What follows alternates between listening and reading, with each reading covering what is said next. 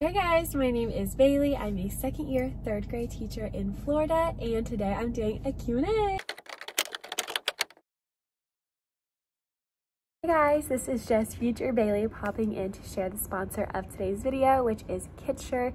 Kitsure is a dish rack drying brand, and I am so excited to be working with them on this video. My dishwasher goes back and forth between working and not working, so I catch myself a lot of times having to hand wash dishes, and not having a dish rack is so frustrating because I can only put so many dishes on a little towel on the counter. But with this Kitsure dish drying rack, it has been a total game changer. So a little bit about Kitsure: they are a professional kitchen brand. They specialize in products to help keep your kitchen neat and organized. They also sell on Amazon as well as have their own website, so you could get it off Amazon or just on their website. And they have a 5-star seller rating on Amazon, so you know they are good to go. So some really great features with their dish drying rack is that it's super easy to install. It only took me a couple minutes to get it all set up. It has so many great features. I really love that it has the drain board underneath the entire rack and then a little spout, so you can, you know, turn it to where all of the water that comes off of the dishes as they're drying, all of that excess water will just go back into your sink, which is so cool. They have little cutlery holders, they have wine glass holders. One thing I know with me is I'm always worried my wine glasses are going to break whenever I put them with other dishes, like if the dishes were to kind of topple over. And so with their dish rack, there's a little separate holder for that, and it comes with little organizers. That way you can set your dishes in there nice and neatly, and they're not going to collapse or fall over on each other. The dish rack is stainless steel, and it comes with all different little attachments. So here are some of the attachments. In this photo, you can see the wine glass holder. Then there's also on the side, there's a cup holder where you can hold 5 cups. And then the main piece, which is the rack body, where you can stack plates super neatly, and some more cups as well. And then you have the drain board, the cutting board holder, and the cutlery holder. So if this is something you might be interested in trying, you can use the discount code Bailey15% to get 15% off of your order. You can order it on Amazon as well, but I recommend going through their website because then you can use that 15% off code. Their website is kitsureus.com, but I hope you guys end up checking it out and enjoy your dish rack as much as I have. Thanks again to Kitsure for sponsoring this video, and let's get back into the Q&A. So a lot of big changes are happening in my life soon, so I asked you guys on Instagram to ask me some questions about that kind of stuff. If you follow me on Instagram, you probably already know, but Max and I, Max is my boyfriend, he's not here right now, we are moving. So one of the main questions was, where are you moving? Things to do with moving. Am I moving schools? What's happening?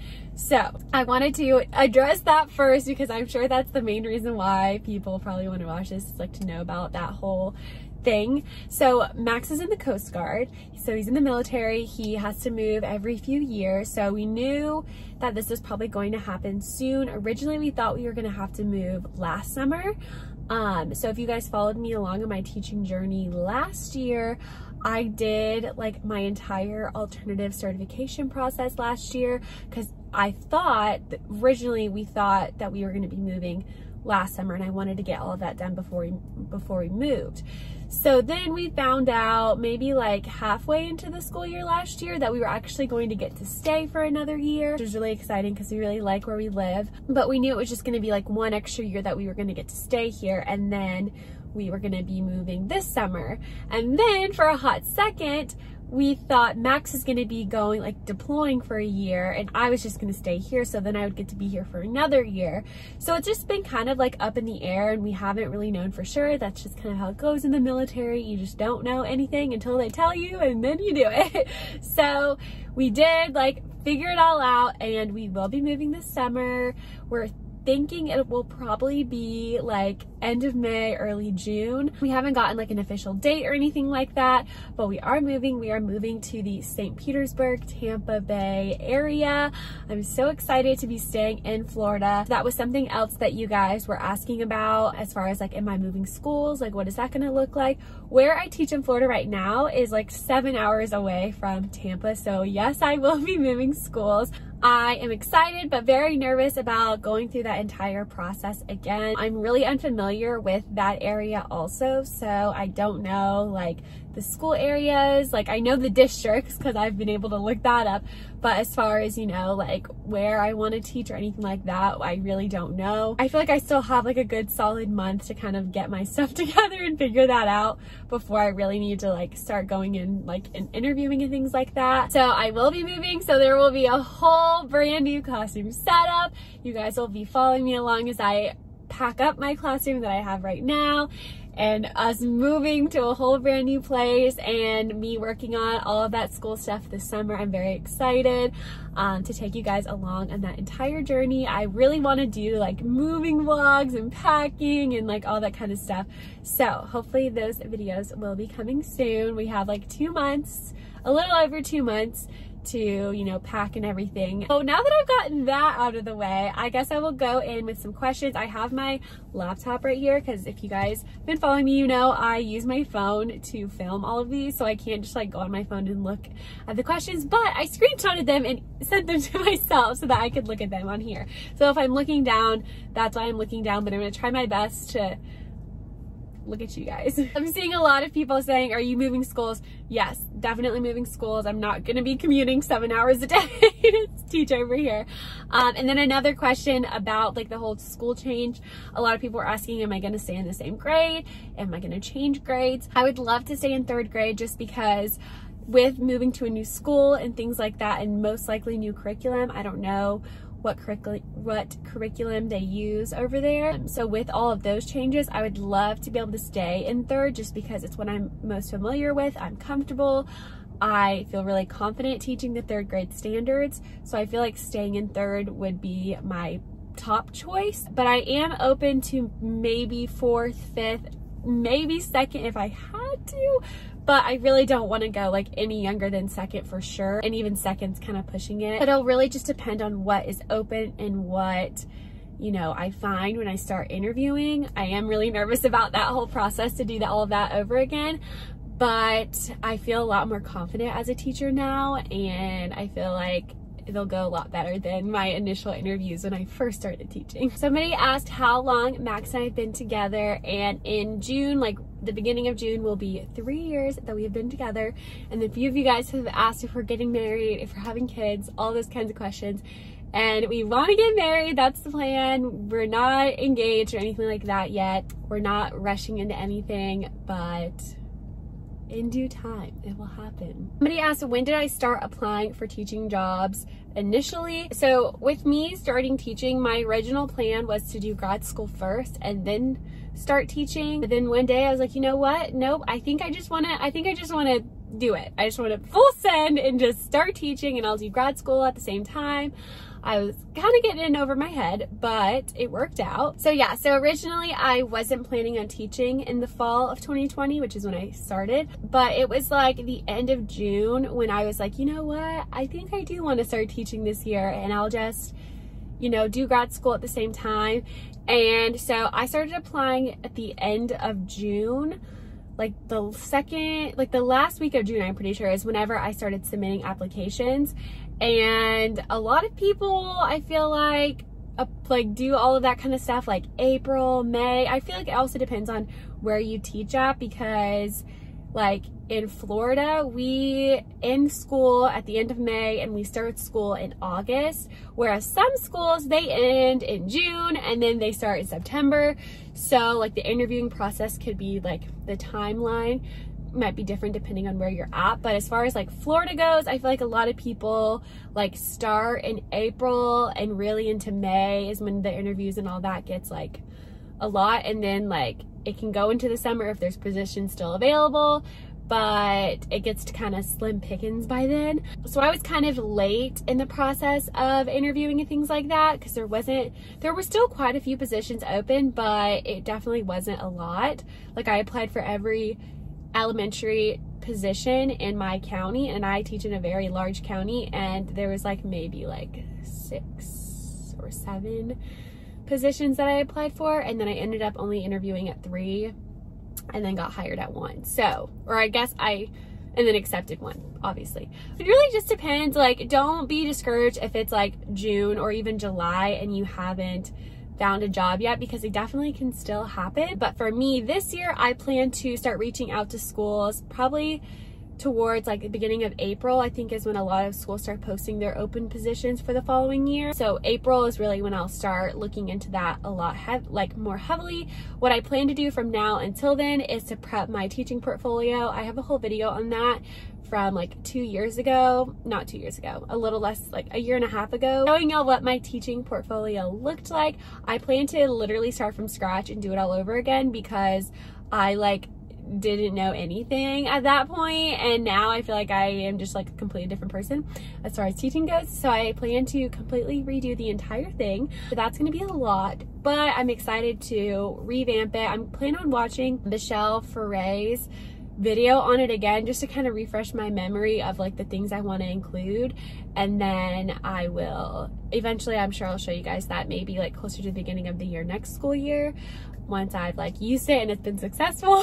So we'll see about that. But yeah, I plan to just start prepping that in the next coming weeks, and then interviews will start, I'm assuming, in like April, May timeline, because schools in Florida usually get out by the end of May. So yeah, I've had a lot of people ask, how do you keep your life together? How do you manage your time? How do you just like keep going with all the craziness going on? That, yeah. So I feel like, don't just take what you see on social media and be like, oh my gosh, she has her life together, because trust me, I don't. Nobody does. If you think they do, they don't. But I will say I am very like type A, like I do procrastinate sometimes, but also like I like to-do lists. I would say to-do list is like my biggest thing ever. I have to-do lists on my computer. I have to-do lists in my planner every day for school. So I will show you what I started doing. Actually, on my computer, I bring this computer to school every day. This isn't my school computer, but it's my personal one, but I like to have both. I know it's not really like common, but I know a lot of people did it during COVID, but I still love having both computers, because my computer screen at school, like I can't freeze the screen and then do stuff on my computer. Like whatever's on it and I'm displaying has to stay there. So it's really nice to like have a screen that I use to like project stuff for the kids, but then also to have a computer to like actually do other things. And so I found this little like background on Canva, and they have new ones every single month. And so I just put, it's a March calendar, which I always am like trying to reference a calendar when it comes to like dates and planning things. So it's nice to just have it right here instead of having to like go through my phone to find a calendar. And then it has two boxes. One says personal, one says work. And I use the little sticky app on my computer. And I literally will just make to-do lists on here. So I just have, obviously for my personal one, I use that for like YouTube things, or just like cleaning the house, like things I need to get done when I get home from work that I don't want to forget. And then the bottom one is obviously work things that I want to get done. I've just found that having a to-do list makes it super simple. You see exactly what you need to do, when you need to do it. Like it just really helps me stay organized, and also just trying my best to not procrastinate as much, because I have so many things going on, and in order for me to like function, I just cannot procrastinate. Another thing that I've really been enjoying doing is kind of batching my time. So if I have like an afternoon on like a Wednesday, I might batch like 3 hours where I just like grind out as much grad school work as I can, and that's all I do for those 3 hours. Or I might pick like a Sunday morning, like pick 4 hours to just work on YouTube stuff and get as much of that done as I can. But I feel like it's been really helpful, because I can just get a whole bunch of stuff done, and it's not like little things here and there that I just keep having to do. So that's been really helpful as well. But I don't want you guys thinking that I like have it together at all, because I am only 22. I'm a teacher. I'm in grad school. I do YouTube and social media. Like it's a crazy time, but I feel like the social media side of things, it's not really work. It's fun and it's a hobby, and I just get to like talk to you guys and things like that. So that doesn't really like stress me out, whereas like school stuff can. But also this year, I do not take schoolwork home unless it's something that I want to do. I do not take it home. Last year I really struggled with this, but I feel like first year teachers, I don't want to say it's a necessity to take things home, because it's not, but for me, I just had to in order to feel like okay going into the next school day. But this year has just been completely different. I'm sure it'll be interesting next year to see how it is, since I'll be at a new school and all of that. Somebody asked, how has my classroom management changed between last year and this year. And I feel like the main thing is I've really taken control of my room, and the kids know that like I am the boss, you are the applesauce. Honestly, like last year my mentor teacher, she really tried to like instill to me that like the kids need to know that like it's your way or the highway. They are gonna respect you, they're gonna do what you say, and that's the end all be all. And I feel like last year I was just a little like intimidated or just like worried, I don't know. And so I feel like I didn't really like step up and like, okay, sorry if the camera moves a little bit, my phone just overheated because it's a little hot outside. So I'm gonna try and finish this video up as quickly as I can with just a couple more questions. So somebody said, do you ever feel intimidated when talking to parents? Definitely. And this was way worse last year. I would literally like start to have a panic attack anytime that I had to talk to parents. But it's just something you have to do it. And really, they just want to know that you are doing everything you can to give their child the best education you can, and that you care about them and love on them. And you just have to try to make that clear, even if you're calling them because something is frustrating or something bad is happening. Just really emphasize the fact that like you are trying to do the best you can with them. And I feel like that will really help a lot. Last year I struggled with almost trying to be like a little defensive over like, you know, if they were upset with something and me trying to make these excuses because I didn't want them to be mad at me. But it's just like, understand that like that is their baby. They're just trying to protect their baby. And I feel like if you just like emphasize that a lot, that will really help. I'm not a parent, so I feel like I kind of struggle with like relating to them because I don't have my own kids, but you know, I have my own dogs and I love them a lot. And if they went to school, you know, I want their teacher to take good care of them. I don't know, I'm just kidding. But I feel like it's just something that as you go, you get better at it. Just be very, it's just like a relationship. Communicate a lot, the good and the bad, and you'll be fine. Somebody said, do you ever feel belittled by older teachers because like of how young you are? I feel like I've experienced this a little bit, but not really that much. You know, I have a degree. I'm about to have a master's degree. I know I haven't had as much experience as they have, and I really appreciate their like experience and their wisdom. Like anyone's going to experience that in any job that they have. There's going to be the people that have been there longer that are maybe a little intimidated by a new person that's younger or something like that. But I just honestly shrug it off. You know, I'm going to do what I'm going to do. We're not going to get all dramatic or anything like that, you know, like it's just kind of one of those things that you just kind of have to shrug off. And then the last thing I'm going to talk about a little bit is budgeting as a teacher. Everyone knows teachers get paid doggy doo-doo pretty much everywhere. And it sucks, but that's just the way it is. You know that going into the profession that you just don't get paid a lot. And of course, I would love to see teachers get paid more. I feel like maybe in the future that could be something that happens, especially with like how things are going. I know in Florida, we have gotten raises. This year we did, last year we did. So I feel like there is some progression towards getting teachers a higher salary. But as far as budgeting goes, I have been using the Mint app. This is not sponsored or anything. I just downloaded it and I really like it because you can set budgets for yourself. You can connect all of your accounts. You can connect like your car loan thing, like you can connect your debit card, your credit cards, all of that. You can connect it and see like exactly how much money you have and where a lot of your money is going towards and things like that, and setting budgets for yourself.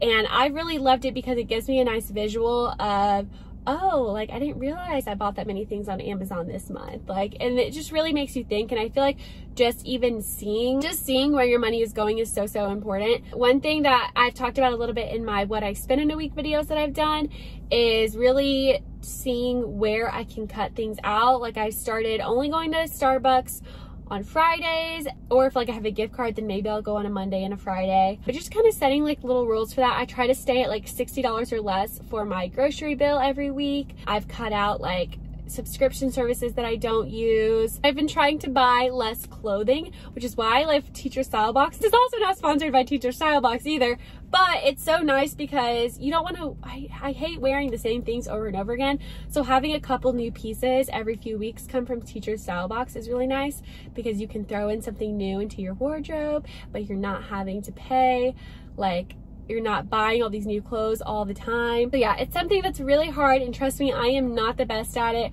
I still probably spend too much money like going out to eat or going to Chick-fil-A, things like that. But I feel like just being more aware of where your money is going really helps because you can see exactly where the problems are and start to make little goals to help fix those little problems. Okay, I ended up driving to Publix because I have to go in there anyways, and my phone kept overheating. But that is going to be it for this video today because my phone will not stop overheating this Florida sun.